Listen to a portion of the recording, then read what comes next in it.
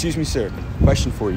What is the best piece of advice that you would tell your younger self? You're going back to high school or college. What would you say? That's a good one. I think the best advice I could give anybody is stay true to yourself and have a great integrity. Wow. That would be the best advice I could give anybody. Just a couple last questions. Yeah. What industry did you pursue a career in? Restaurants. Are you a business owner? Yeah, I'm a partner in a restaurant. So as an entrepreneur, what would be your best piece of advice to someone wanting to start a business in 2022? I think that hard work ethic is going to be part of it, and then be well financed. Yeah. And have an idea you totally believe in and support. What has been your biggest challenge, like being a business owner in the restaurant industry? Well, there's a lot of challenges being in the restaurant industry, but probably the biggest one today is just employees, finding the right people, and it's been difficult. A lot of people don't want to work too. No, I don't know about that. I think there's still plenty of people who want to work, like you guys or whatever you're working on. Absolutely. And I think that there's a lot of entrepreneurial people out there. I think it's just a good idea, hard work, and have a good business plan. What has been the best financial decision that you made throughout your career?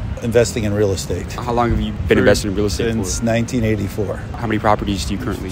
I have several properties, but I've never, if you can hang on to the property and never overextend yourself, you're probably going to do great. And what I mean by that is don't buy something you can't afford during the down times. Right. Hang on to it. And over time, I do believe real estate's going to be a good thing. How do you know, what would be your advice to someone looking to invest in real estate, and how do you know when it's a good time to buy and when you should make that investment? Oh, I think those are just follow the market. I think the market, and what I mean by that is just follow.